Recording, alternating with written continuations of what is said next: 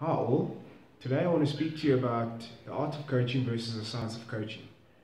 I think to be the best coach, you got to understand both aspects of the game, and you got to understand when to use them, when not to use them, and what situations to apply those aspects to coaching.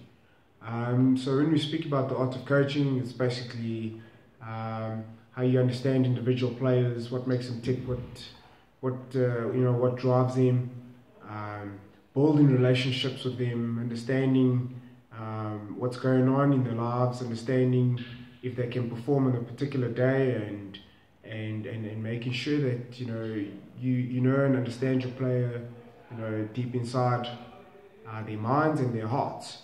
The science of coaching is just basically understanding your tactical plays, understanding your technical plays, using science to get the better of your opponents.